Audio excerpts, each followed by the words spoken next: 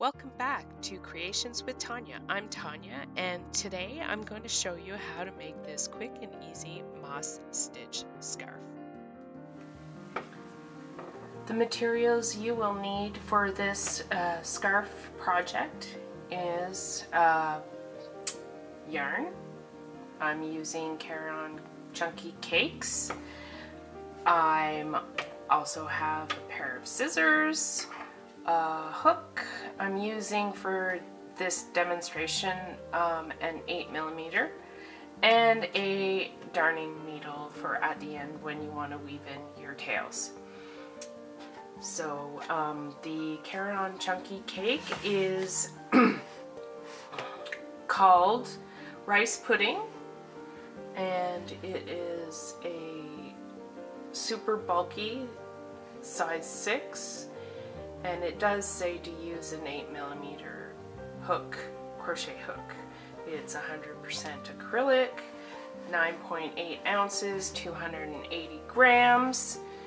It is 297 yards, and when we're done we will have a beautiful warm moss stitch scarf.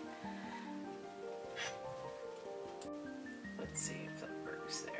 Is that better? I hope so. Slip knot.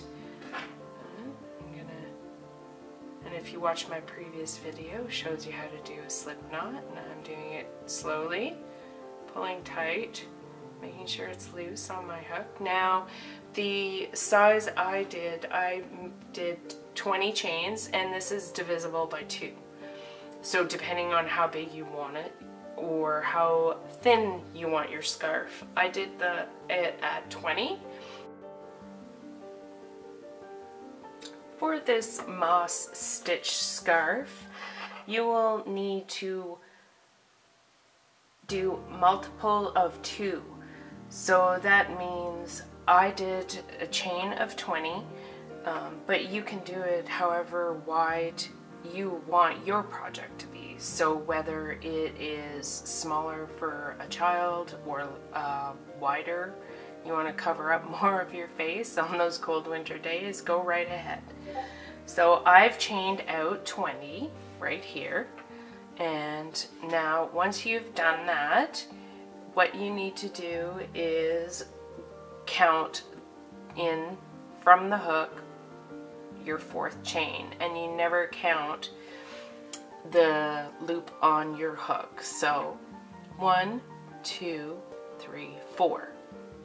I'm going to put my hook in, and then we're just going to do a single stitch and yarn over and pull through. We're going to chain 1, and then we're going to skip a stitch, and we're going to go into the 2nd stitch right here and put your hook in and yarn over, pull through the yarn, and yarn over and pull through both loops, single stitch and chain 1, skip stitch, next one. Okay, so I skip stitch, go into the next, I think I chained, yeah. Go into the next one. It can be difficult sometimes. Just get your hook in there. Chain 1 and last stitch.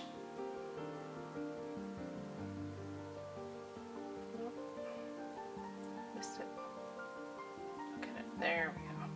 There we go. And hook. Oh, just being a pain today. And there we go. And then you're gonna chain 2. 1, 2. Turn your work. And do the exact same thing for row 2. You're gonna find the hole, and that's where you're gonna put your hook. So as you can see, I'm gonna put my hook in, loop over, pull through, and then I'm gonna chain 1, and I'm going to skip this the stitch you did in the previous row, and then find the hole and put your hook in there and chain 1 and skip a stitch and put your single crochet stitch in the next hole, chain 1, and so on all the way down to the end. And we're going to do the same thing as we did for the second row. And basically this is what you do for the whole pattern. You just repeat, keep repeating. So chain 2, 1, 2, turn, and then 1 hole, there we go, yarn over, chain 1, skip the stitch, and you can just do this while watching TV, or whatever you desire, watch a movie. And there you go. We'll do a couple more rows here, and I'll meet you back, just so you can see how it's going, and you'll see a bigger sample than a couple of rows.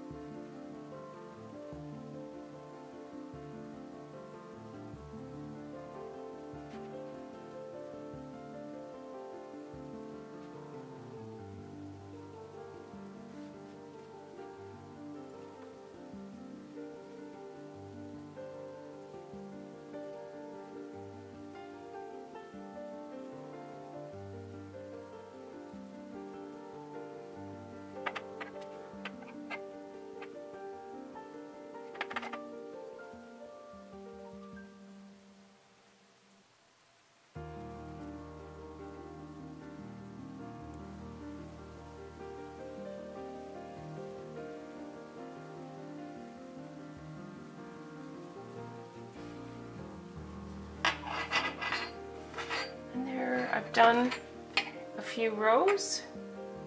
Done 1, 2, 3, 4. I've done 5 rows, and as you can see, what a beautiful, nice, tight, and weave it makes, and it's nice and flat. And you get this beautiful scarf that I made for my husband, and as you can see the beautiful pattern that it makes. I use the variegated yarn. You can use solid yarn, whatever your heart desires. So I'm going to show you how to just weave in the tails at the end. I have my darning needle here. I'm just going to put it through.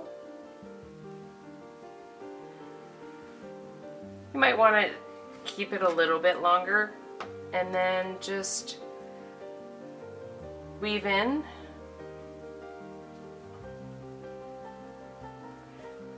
and sort of go meander around, pull it through, and then I like to, you know, go back, weave it sort of back and forth. If you want, you can also do this and then do a knot. It is totally your preference. I usually don't. I usually just weave it back and forth a few times and then maybe go back around like that and then pull it through so it's nice like that, and then snip it off the end. And there you go. Your tail has been weaved in, and you can't even tell. Beautiful. And your scarf is finished. Please join me again and in another wonderful tutorial of a crochet quilting project, acrylic pouring. Thank you.